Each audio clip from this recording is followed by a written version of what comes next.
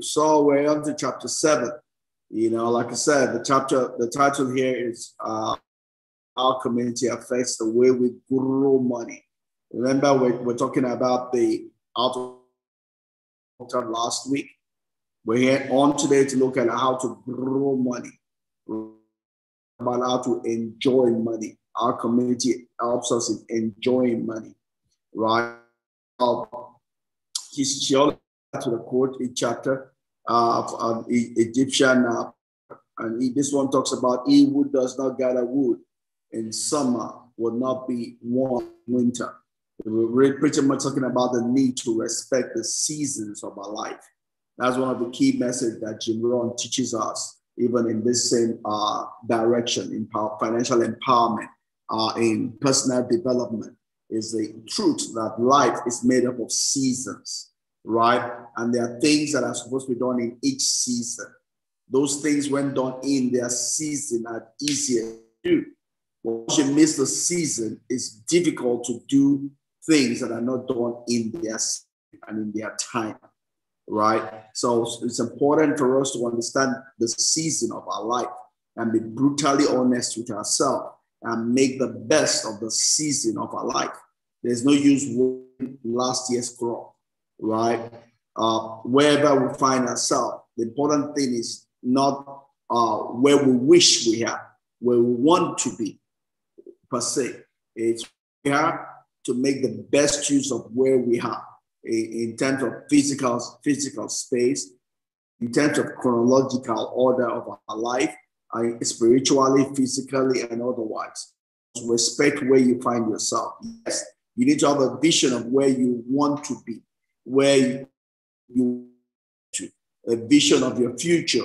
But that future is not going to be built in the sky, right? It's got to have foundation. The foundation is where you find yourself presently. Be a connection between where you are and where you want to be, right? Where you are and where you want to be must be connected, right? Otherwise, you won't get there, right?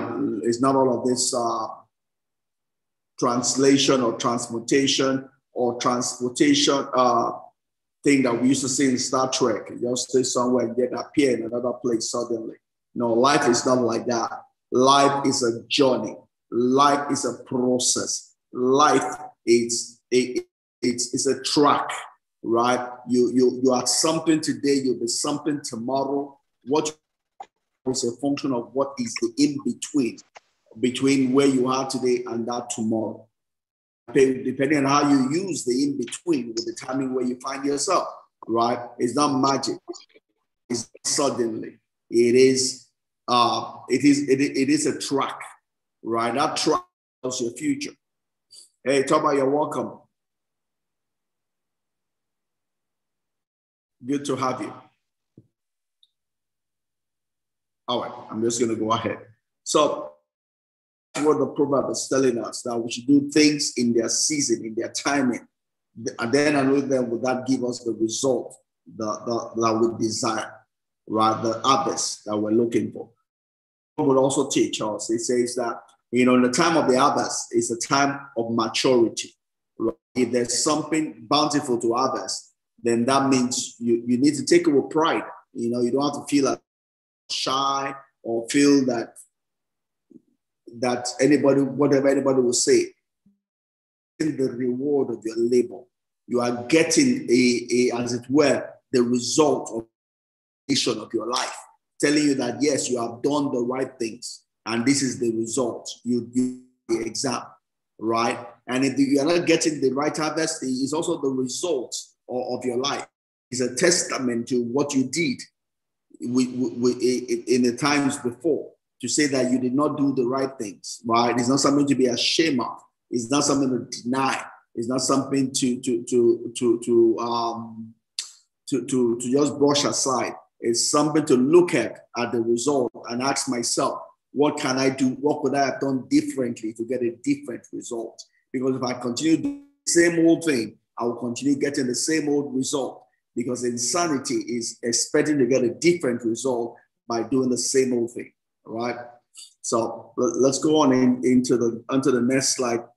We just want to discuss our community affects our growing money, right? Pretty much for all of us, learn how to grow money is our upbringing, our origin, our parents, right? Our family. That's what we're supposed to be taught.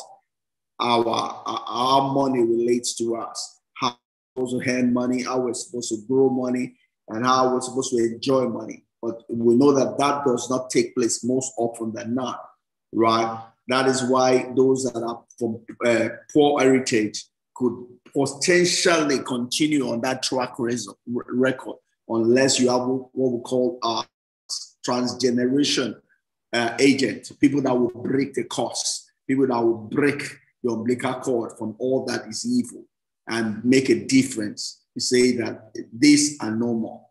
But whereas those from rich families have the most often than not could get taught how to make money and they continue that lineage, right? It's all about because if we don't get taught, we won't know what to do as it relates to money, right? Because money is not magical. There's a method to money. There's a formula to money, just as there's a formula to success. If you do those things, you will get the result, right? Money has nothing to do with where you come from, where you were born. It has nothing to do with the economy of where you find yourself. It has everything to do with knowing what to do and doing those things. And when you do those things, money will come to you, irrespective of where you find yourself. Right? There are things that bring money. And if you can know those things and do those things, you will get money. Right? It's not magical. It's not, as it were, spiritual per se. Right? It's just principles. Right? Principles. Full stop.